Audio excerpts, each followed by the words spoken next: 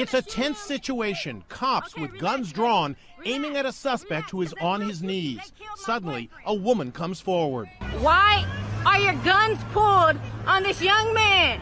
The bystander, 31-year-old Sky Holsey, says she was getting gas when it happened at an LA intersection.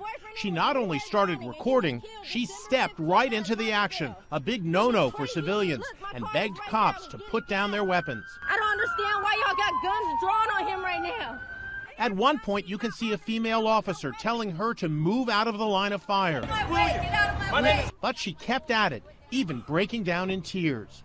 Can y'all just put your guns away? Some people are praising her for getting involved, potentially saving the man's life, but others say she had no knowledge of what led up to the confrontation and foolishly put herself in jeopardy. Well, I wanted to do something, and that was the only thing that I could do. Don't resist him, okay? Fortunately for everyone involved, the incident ended peacefully. Cops handcuffed 24-year-old William Ewell. Hawthorne police suspected Ewell and two companions of entering a mini-mart and arguing with the cashier.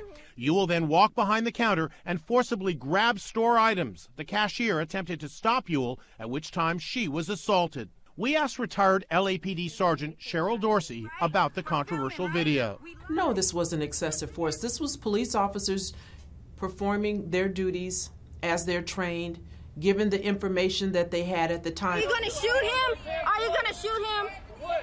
Okay, relax, baby. Relax.